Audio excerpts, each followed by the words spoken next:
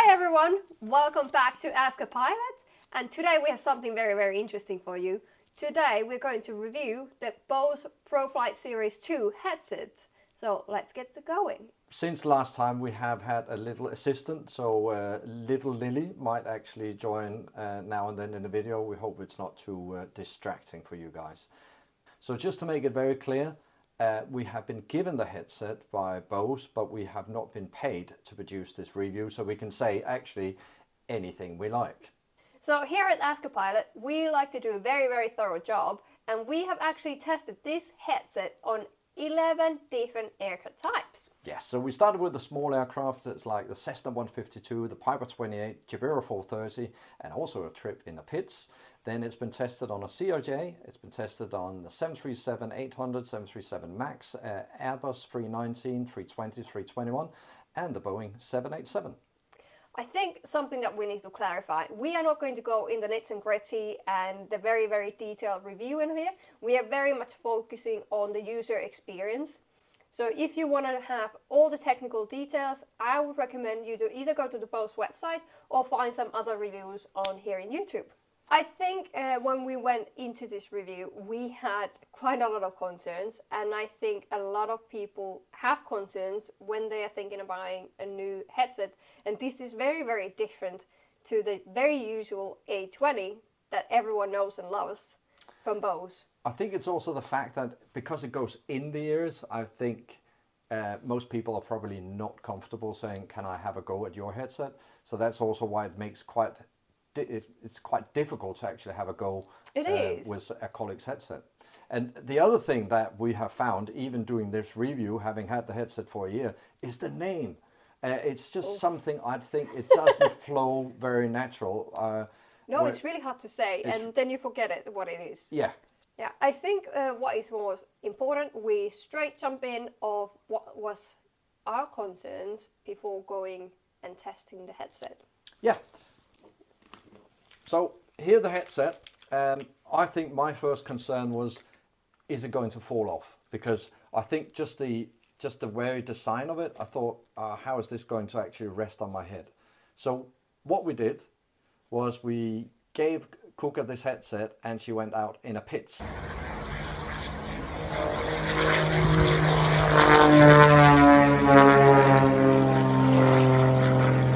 So did it fall off?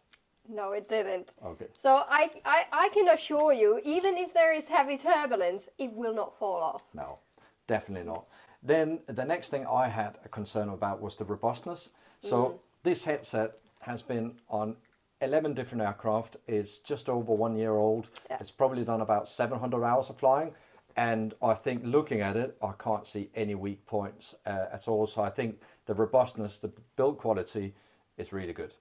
These are the bits that go into your ear, and I had a bit of a concern about how comfortable this would be, especially for longer flights. So I've done quite a few flights where it's just over 10 hours, and I haven't had any issues with these being in the ears. They've actually been quite comfortable. Okay, I might disagree with you, because I have flown with them maybe like 4 hours, and definitely I have had some discomfort. Bose do actually give you 3 different sizes, so small, medium and large, but for me it was still, I had the smallest one, it was still creating some discomfort. But I think something that Bose sometimes fails to mention is you can actually have these bits custom made for your ear. Yeah, that will basically solve it. But the other thing that I have a little bit difficulties with is because I have a piercing in my ear, a tracheus piercing. So I have very hard time actually putting the left one in. So I almost need a mirror, and of course it doesn't seal as good as my right one where I don't have a piercing. So I do wonder if actually having them custom made would actually fix that issue as well.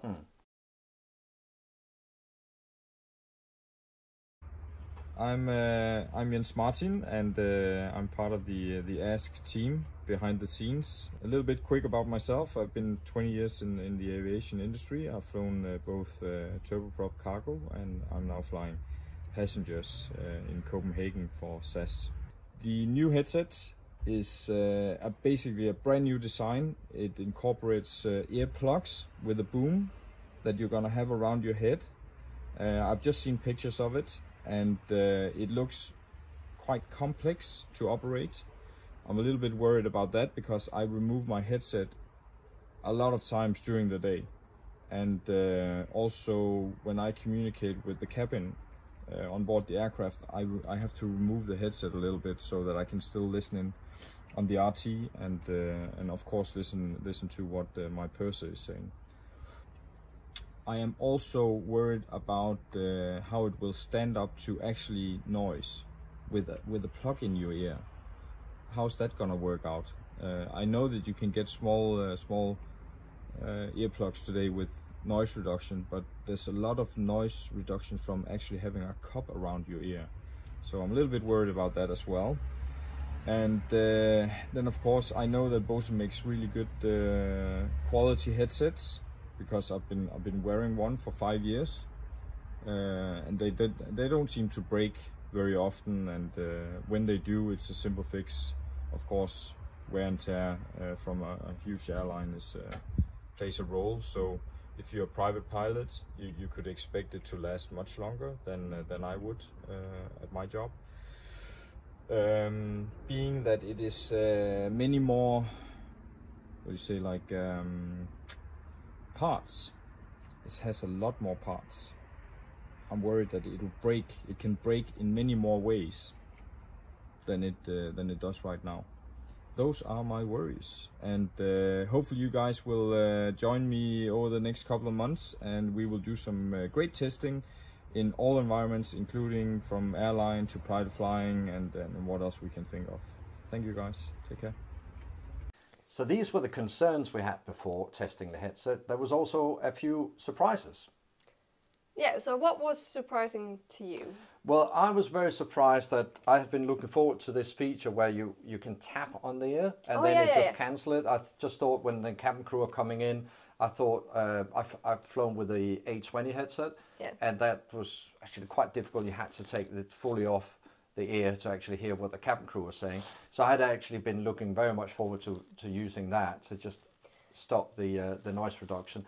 And I have found I've not used it at all, because it's so easy to just take it up behind the ear anyway. So I think that's a much better way of doing it. It doesn't, like some companies, you fly with only one headset on. So if you have a Bose like the A20, you kind of have to be like this. Absolutely. So I fly long haul and I fly short haul, and on the long haul fleet we only fly with one ear. Okay. On this one, it's a little, as you say, it's a little bit more difficult. You end up flying like that. So which one you prefer in that perspective?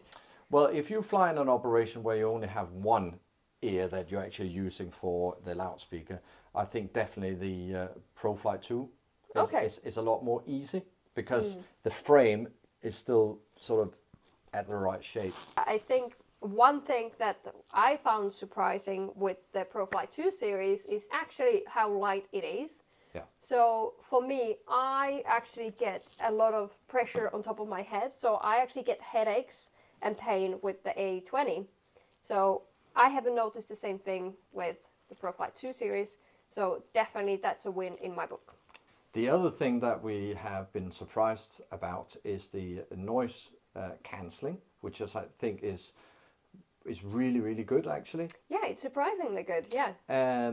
But we've had some reports from some aircraft types like the CRJ. The pilots testing it on the CRJ thought that the noise level on the flight deck was just a little bit too noisy for the headset, so they would like the reduction that the A20 gives. So just to make it very clear, if you have the A20 headset and you have the ProFlight 2 series headset, the A20 headset does give better noise reduction than the ProFlight 2 series. But I still think it's quite good, even when you're flying a light aircraft. Oh yeah. It's still useful. Yeah, so I have been mainly flying with our ProFlight 2 series on a light aircraft, so Cessna 152, Piper, and then Chibiro. And for me, I prefer this over the A20. And for me, even though there is no passive noise cancelling, it's the clarity of the sound. So I can so clearly hear ATC, absolutely everything with this. That's a win for me in my books. And like I said, it's slight, so I have no issues getting headaches if I'm flying longer periods of time. So that's definitely another one. I think for you, what do you think about sound if you compare the two? I think definitely having your whole ear sealed with an ear cup is better for me. I think on a light aircraft where I think there's quite a lot of noise, I prefer the A20. Okay. Just because of the overall noise reduction. So it hasn't only been us that have been testing the headset. We've also forwarded it to a few of our friends. So we will produce a little short clip of what they have said about it. So thanks to Jens Martin, and thank you to Clive for taking part of the test as well. And we have a few more that have actually helped us out, but they prefer not to be mentioned by name. They're a little bit more shy on the camera and video, so we will share their thoughts about these, about the headset. So I'm just back from a trip to Porto Santos this morning. It was a bit of an early shift, but I'm home this afternoon, sun's shining, it's quite a nice day. So I've worn the headset now for about 7 hours flying, so probably sort of 7 hours 45 today. A couple of things I noted really. Towards the end of the flight, I certainly noticed or felt the earbuds in my ears. But you know, you feel the A20s are on your head as well after sort of that sort of period of time. So no real difference there. But I tried positioning it slightly further forward on the way back today, just to get a slightly better position to stop the microphone rocking around when I move my head. And that did seem to be a little bit better. Other positives, really, one thing, it definitely is good that it fits in my flight bag a lot easier than the A20s. It's nice and slim, the case is hard, I can slide it in there, I don't have to pull it out for security or anything like that. So that's obviously great, because it's nice on your head. After a period of time, you forget it's there. Bit weird when you're eating, and the case is really nice and slim, and it just slips in my bag, absolutely brilliant. That is really great. Yeah, report back soon. I think what people have said as well is that on the ProFlight 2 series headset, there's an option here where you can select the noise cancelling to low, medium and high. And that is actually quite useful, I think, because I feel that if I have it on high, it creates a little bit of a pressure in the ear. Whereas if I had a medium or low, I think it's the way the noise cancelling works. It's just a little bit more comfortable. Yeah. If the ProFlight 2 series runs out of battery, it's very notable as well. You can notice the difference, because once the noise reduction is gone, it's actually quite noisy then. People have said that they would wish that there had been some kind of holder in here. Oh yeah. And I think I'm quite good at wiping it off, but I imagine if you are someone that has a lot of earwax, I think this could be quite disgusting over a while if you don't wipe it up, because actually these are just free lying in here. Yeah, because it's a hard case.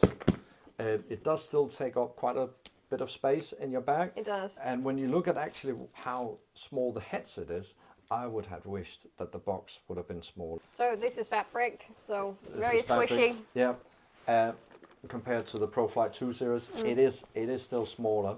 It is, but for example, this one has a placement where you can put. Yeah. It's very clear where you put your headset. Yeah. If you look at wear and tear, this headset is just over 5 years old.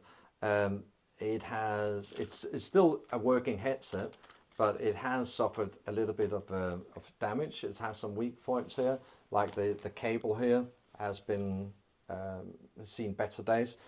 Actually, this one is really good, because it comes with a clip that you can hang, so it doesn't actually produce the same stress on the cable. So I think that's really good. And I was a little bit worried with these thin lines here. That they would get caught up and... Not at all. There hasn't been anything.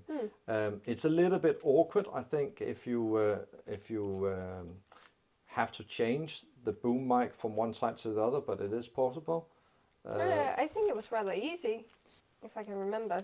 That's well, I think that's the. It's because you have long nails. There you go. Yeah. It actually comes off very easily, but clearly not for you. Goes back in. Yeah. So if you know how to use it, it comes off very easily, and you can change it very easily to another side. Okay. Yeah. I mean, you can't see the weight, of course, on the video, but you can just see the difference in material. I mean, this is a lot more heavy. Well, how about when you do a long haul flight? I think this. How do you find the A20 compared to the ProFlight 2? I would say for any flight over about 8 hours, I think this one is really making a difference. A shorter flight, I don't tend to notice it a lot more. But it's like, when I have this on compared to this one, it's like, oh, freedom. That's kind of the reaction I get. I mean, this is built to reduce a lot of noise, I think. Yeah, what it has is the passive noise cancelling. So when this one runs out of battery, you are not left with a lot. No, whereas this one would still give you quite decent noise protection, I think. Yeah. But there isn't much left. Yeah. If you're just down to battery. So definitely you need to always have a couple of batteries in your pockets, just in case. I think one advantage that the ProFlight 2 series headset has over the A20 actually is that these ear cups, my experience is that they last just over a year. And I can tell you there was 1 year I tried to replace them with some cheap ones. Don't do it, because it's not worth it. So the genuine ones that you buy off Bose are actually quite expensive, I think. So you avoid having that that cost for replacing these if you have these, because these are lower maintenance. That's cool. I think something I have actually noticed again doing a flight where I have changed straight from this to the A20 or the other way around, the volume. Actually, when I'm flying with this ProFlight 2 series headset, I tend to have a lower volume, and it's just a product of the sound quality being clearer. So I don't have to have the volume up as high to actually hear what's being said, and because it comes crisper through with this one. So that's so much better for your hearing as well. I think it is. In the long term, yeah. I think it actually is, because if you can fly around with lower volume, I think my logic tells me that that is just less impact on your eardrum, on everything. So one little technical thing, actually, of course this depends on the size of your head and everything, but I'll just demonstrate. If you have this on, actually the microphone, unless you bent it, you can tilt it into a position like this, but it's just a little bit awkward, whereas this one, it seems to be a lot easier to position just over your mouth. It's just the ergonomics of it is just a lot better, I think. So you have easier time to actually get the mic in the right position. Yeah, and I have done some flights where I have asked my colleague of the difference in sound quality. So when you're speaking? When I'm speaking just on the intercom, and what the feedback I have been given is that this is clearer. This gives a clearer... Yeah, I think we have established that it's the hearing clearer, you speak out so much clearer. Yeah. So definitely there is so much more improvement in sound quality. I think so, yeah. One thing that I had wished though, if I could have some wish to Bose for a ProFlight 3 series headset, is that actually that you could use this as a multimedia headset, which is not really possible unless that you want actually the boom mic here, because the power comes through the same place as the boom mic. It's not like you could get away with just doing that. I mean, if you can imagine, if that could be a Bluetooth headset or something like that, it would actually be quite nice to just sit with this and watch a movie.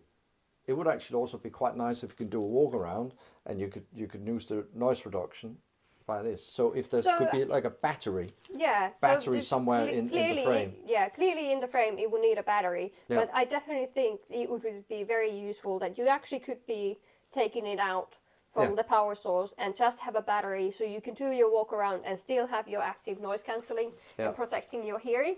I think sometimes we are very, very bad at doing that. So I think you mean using earplugs around the aircraft. Yeah, I think I've seen quite a lot of people just doing that when they walk around. So I think maybe that will also encourage people to actually protect their hearing as well if it's easy. Or why not?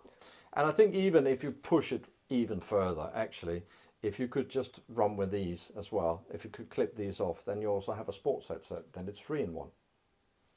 There you go, Bose. The whole idea of taking it actually to light aircraft was because if you are beginning your career and you want to invest in a headset, which we think is a really good idea, there was quite a lot that thought, oh, is the ProFlight 2 series headset at all usable for flight training? And I think the conclusion is it is usable for flight training, but I think if you want to have a safe bet, you're starting your flight training and you don't know where you're going to get employed, the A20 is much better and safer bet. But I do think for me, like I said, I love the sound clarity of the ProFlight 2 series. So for me, that's a win. But of course, I think not everyone has same preferences. So the safe bet is definitely the A20 because it works in so many environments. Anytime that you fly maybe more than 5-6 hours a day, I think you would really benefit from the freedom of having the ProFlight 2 series headset. And actually, one surprise that I hadn't thought about at all, the ProFlight 2 series headset, it does not matter whether you're wearing sunglasses or not. It does not affect the performance of the headset, whereas when you have the A20 headset on, it breaks the seal for most sunglasses, whereas actually... It could be the same for glass wearers, because I haven't had any issues when I have been flying with the ProFlight Series 2, because I wear glasses, and then also changing mid-flight into sunglasses is so much easier with the ProFlight Series 2. Yeah, so actually just demonstrating the sunglasses makes absolute no difference to the headset. All right, Cougar, so very quick. Student pilot, ProFlight 2 series headset, yes or no? Yes for me, and that's because of the sound clarity. No, because of the passive noise reduction. So if you run out of battery, you better have some in your pocket. Yeah. So regional pilot flying maybe a noisy airplane, ATR, CRJ, probably a no-go. Yeah, I would say the feedback that we got, it was a no. Yeah. Short haul, 737, Airbus 319, 320. The overall feedback was that actually it depends on whether you can actually you have something in your ear, whether you have discomfort or not. If you don't have any issues with having something in your ear, the lightweight of the ProFlight 2 series headset just makes it a better head. So 737, I think that it depends on what type of 737 you're on. I think there's some that are more noisy than others. Again, it's the same thing with the ATR and the CRJ. If you're on a noisy flight deck, I think the A20 is better. If it's not too noisy, I'd go for ProFlight 2 series headset. Okay, how about then 7.8? 7.8, I think what you're into here is that you're flying quite long distances, and I would say it gets to a point over 7 or 8 hours. It starts being quite heavy to wear the A20. Okay. Of course, it does actually depend on what way you're flying. And just to, well, it's like when you fly over the Atlantic, there's the huge part where you are not wearing headsets. So there it doesn't actually make too much of a difference. But if you're flying eastbound, if you go to Asia, you have your headset on for a longer period of time. So I'd definitely say any time that you fly more than 7 or 8 hours in a day, the ProFlight 2 series headset comes out as a winner. Do you think it's worth the money? Knowing what I know now, I would go out and buy the ProFlight 2 series headset, but I think it's so much depending on what kind of aircraft type you're on. If you are flying on anything where you have long days where you're flying maybe more than 8 hours, I think you're really going to benefit from a ProFlight 2 series headset. But even if you're starting at a flying school and you don't really know where you're going to end up career-wise, I think our review our testing has proved that you can actually use it all the way Yeah. from flying light aircraft all the way up through. I think the only thing I would be concerned about if you end up flying an aircraft that is a little bit noisy, it could be an ATR or CRJ or something like that, helicopters. I think the noise reduction on the ProFlight 2 Series headset is probably just on the weak side. Yeah, so basically, if you want to take a safe bet and you're unsure which one to get, definitely I say that you have a safer bet with the A20. Yeah, whereas if you already know what kind of type you're flying, and if you are like doing long short haul days, or you fly medium haul or long haul, I'd say definitely go and give ProFlight 2 Series headset a go. So guys, I hope you appreciated that, and apologies for our little assistant here who has made it quite entertaining to do this review. And sometimes very stinky. Yes. And we hope to see you again. Bye. Bye. Good girl. She just farted and left.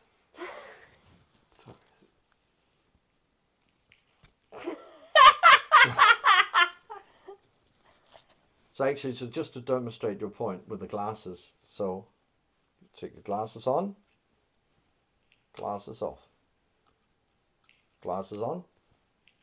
How do I look? A little bit silly in a way. Hi everyone, welcome back to Ask a Pilot, and today we have something very interesting to you. We are reviewing the Bose What was it? Bose ProFlight Series 2. No, Bose ProFlight Series 2. Yeah, Yeah. Bose ProFlight Series 2. Okay. What's it called again? Son? ProFlight 2 Series headset. ProFlight 2 Series headset. That's a really it's a good name. It's very long. I'll have a hard time remembering that.